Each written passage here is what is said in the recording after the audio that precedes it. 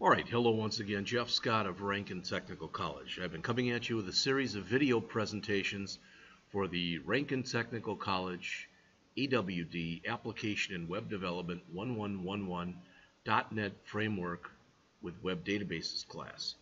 For this class, the main book we're scheduled to use is what you see on your screen right here, ASP.NET MVC with Entity Framework and CSS by Lee Naylor. Book with tons of code, and at least occasionally lacking on the information that goes with it. I like the book. The gentleman who wrote it is really good. But I think that in order for students to understand it, I decided to go over this book first, not all of it. So far I've gone over Chapter 1. This is Professional ASP.NET MVC 5 by John Galloway of Microsoft and others. So far I've gone over Chapter 1, Getting Started, Chapter 2, Controllers, Chapter 3, Models, Chapter 4, Chapter 3, Views. Don't know why I keep saying that. Chapter 4, Models, Chapter 5, HTML Forms and HTML Helpers, and Chapter 6, Data Annotations and Validation, which brings me to Chapter 7 on Membership, Authorization, and Security. Now, you're going to find that although there may be quite a few videos on this, I don't know. I'm not going to go into this in the depth and breadth of coverage it probably deserves, because I'm not a security guy. Alright, but I'll go over what I can.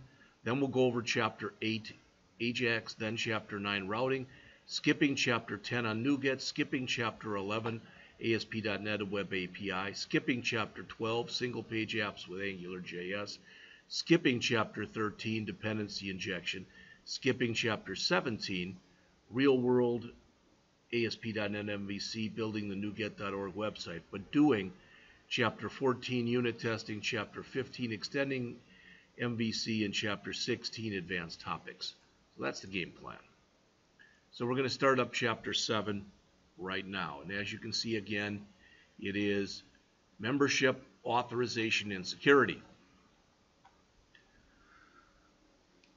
Requiring login with the authorized attribute, requiring role membership using the authorized attribute, using security vectors in web application, and coding defensively. Much of the information in this chapter, at least towards the end, talks about different types of security problems you could have. Now, years ago, when I worked for another institution, I worked for a different technical college in, I guess you'd call it, southern Wisconsin. I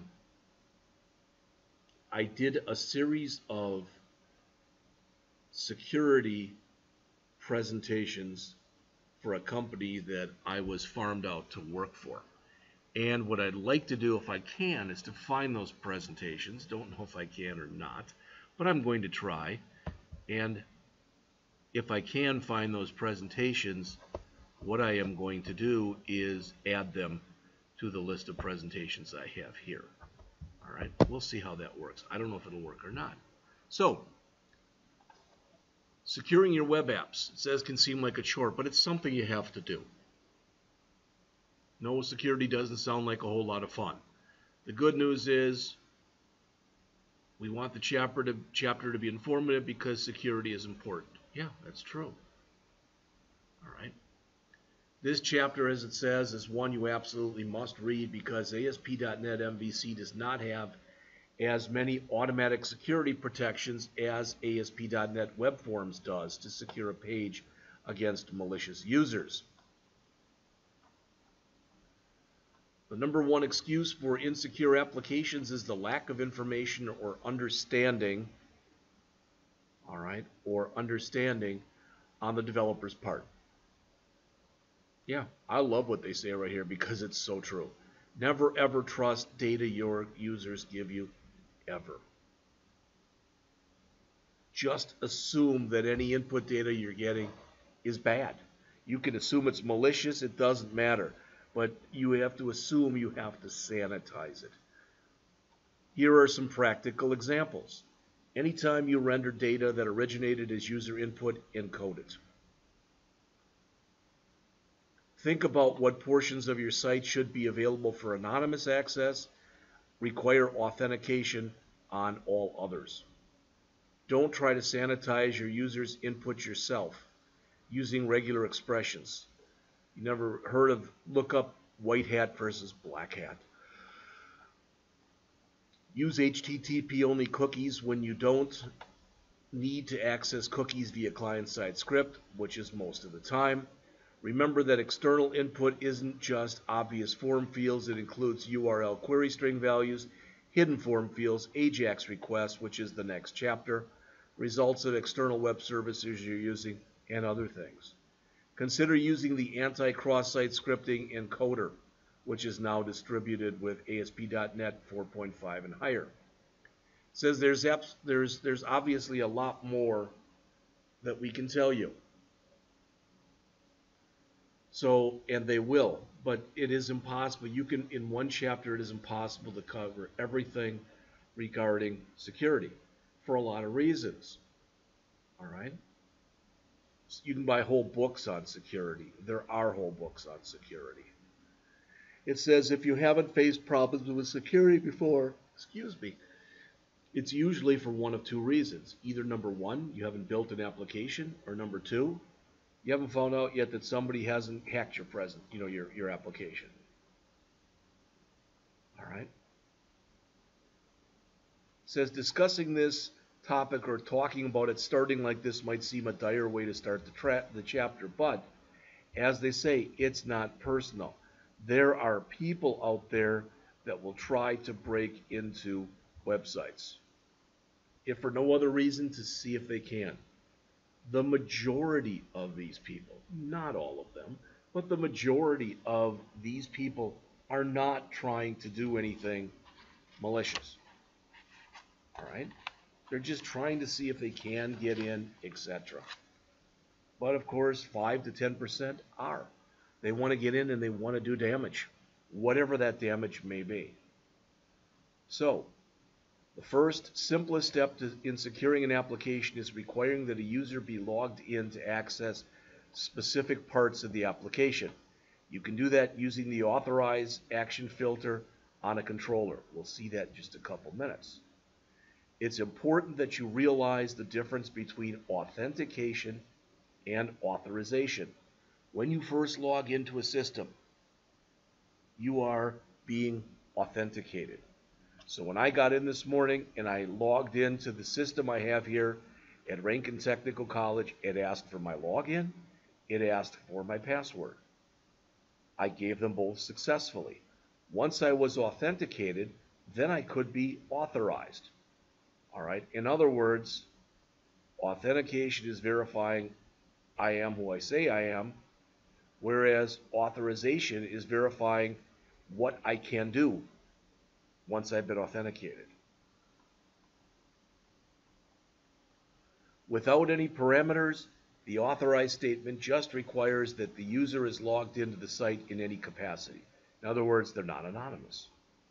So it says assume that you naively started your music store with a simple shopping section. It has a store controller that has two actions, an index which displays a list of albums, and buy. All right, which probably means you want to come in there and buy albums, right? However, obviously, you're not done because the current controller would allow a user to buy an album anonymously. You need to know who users are when they buy an album. If for no other reason, who are you going to charge? Where are you going to send the album? You can resolve this by adding the authorize attribute to the buy action as shown right here, which means that once they get to the buy, they have to be logged in. It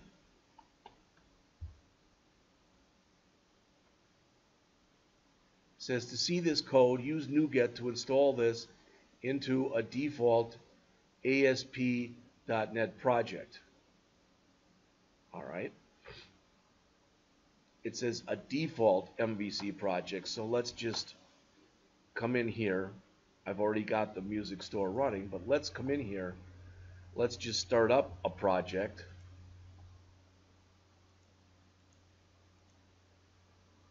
That we will call, for lack of better verbiage, default MVC. right.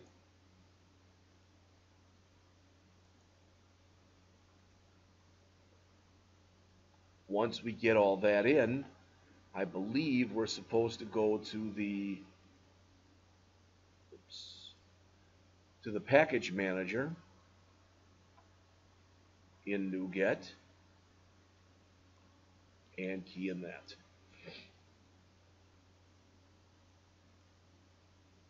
Don't need this, of course.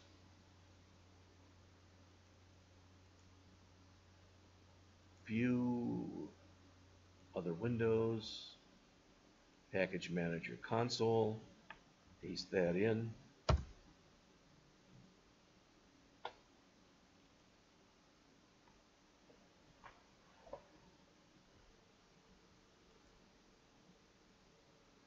All right.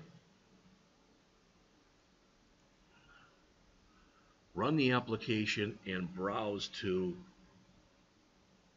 /store, where we should see a series of albums. Don't know, I haven't tried this yet, but let's try it.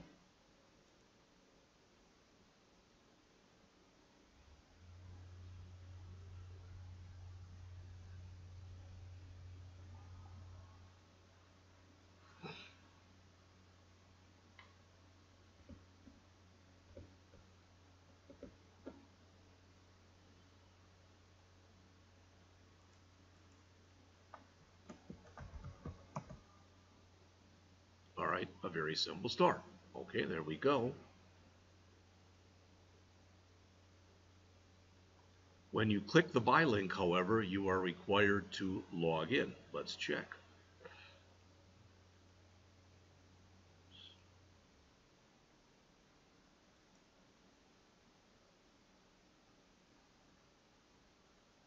It's doing its thing here. There we go.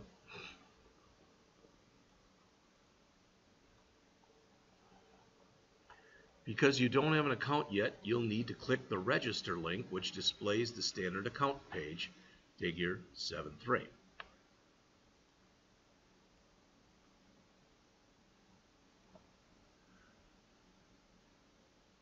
All right.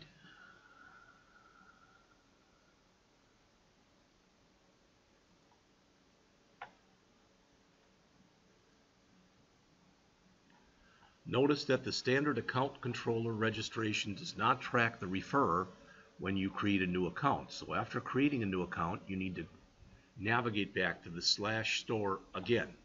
You can add this functionality in yourself, but if you do, you need to make sure you don't add in an open redirection vulnerability that they'll talk about later on in the chapter. All right, so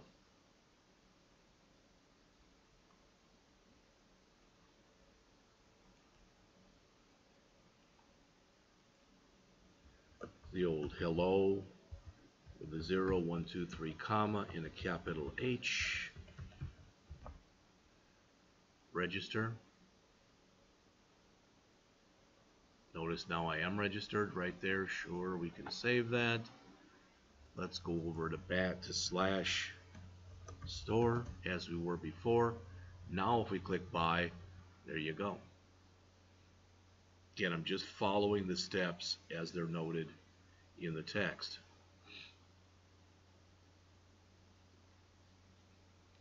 A common means of securing an application with web forms is to use URL authorization. Well, I'm not going to go through that because we're not using web forms.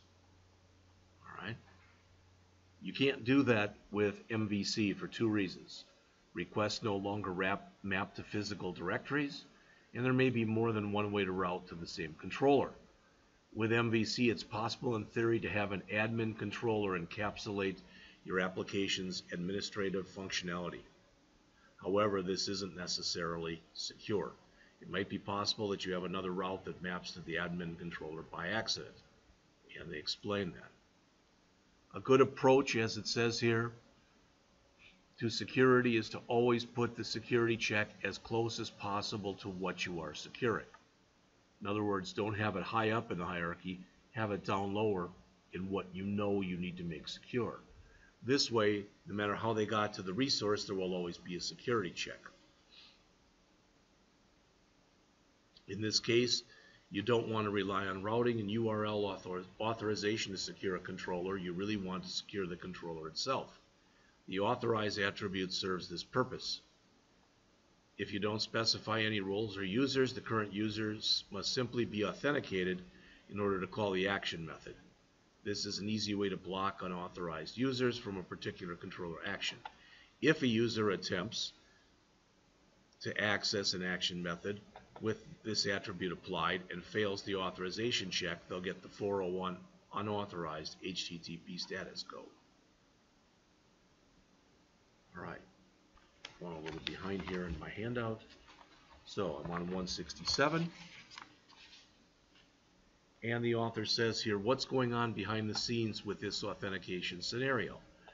Clearly, we didn't write any code to handle the logon and the register URLs, so where do they come from?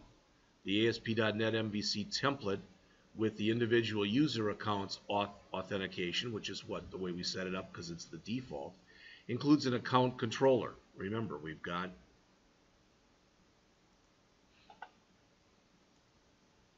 there's our account controller.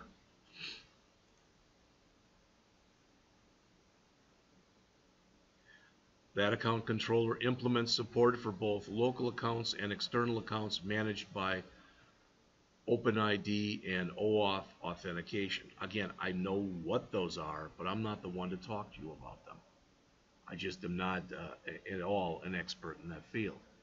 The authorized attribute is an authorization filter, meaning that it executes before the associated controller action. It performs its work in the onAuthorization method, which is a standard method defined in the iAuthorization filter interface. And they show that in here. If the user fails authorization, you'll get the HTTP 401 unauthorized status code. All right. It says it's an accurate response to an unauthorized request, but it's not entirely user-friendly. Most websites don't return that for the browser to handle. Rather, they commonly return or use an HTTP 302 to redirect the user to the login page in order to authenticate. And then they explain here behind the scenes what's going on. Again, not going to go through that.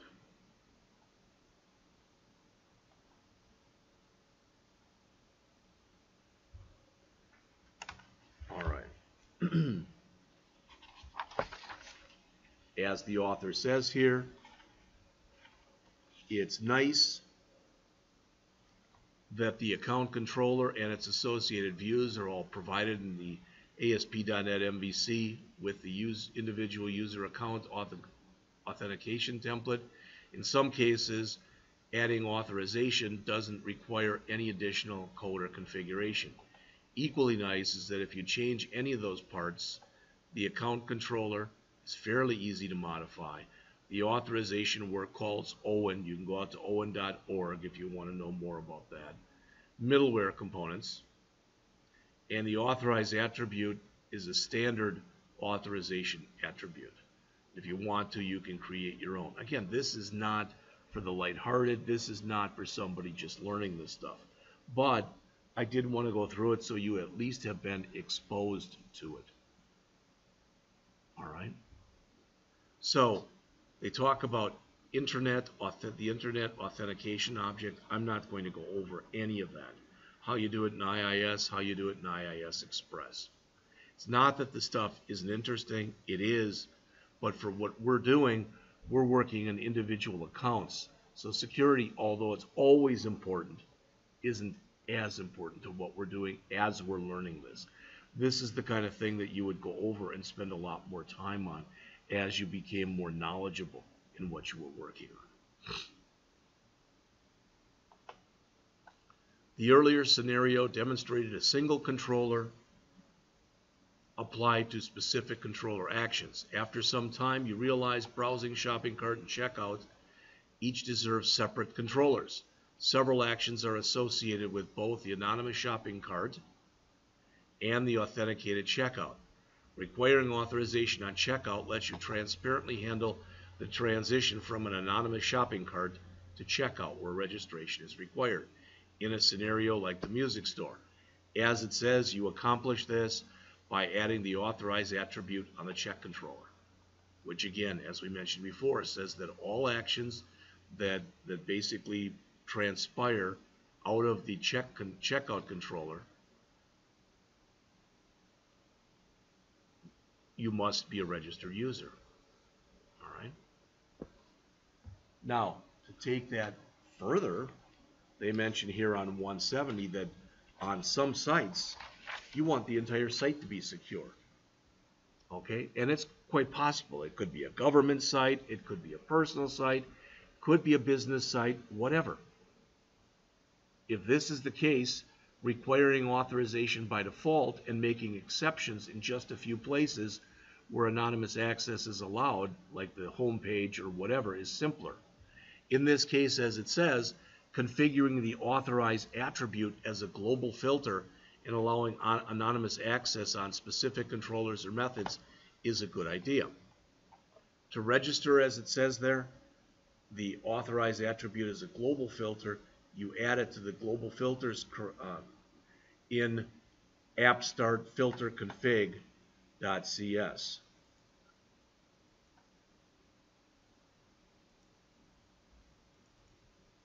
All right.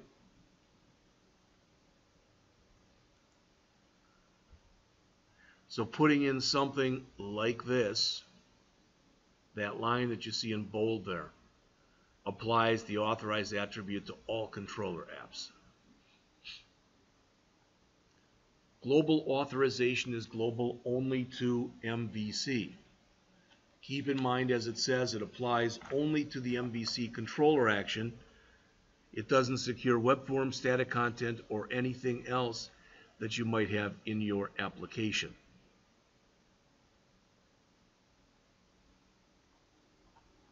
The obvious problem, rather, as it says here on page 171, with global authentication is that it restricts access to the entire site, including the account controller. So you got to watch it, make sure that you do allow an anonymous login, for example. Otherwise, you would never be able to even get into the account.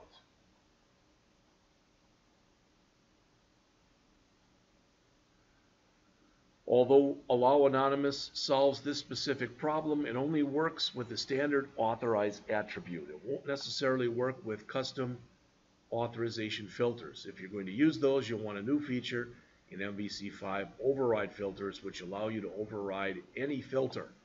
And that's covered in more depth and breadth of coverage in Chapter 15. We are at 23 minutes, so rather than going on right now in this lecture to using authorized attribute to require role membership, that'll become part 2 of this chapter's lectures.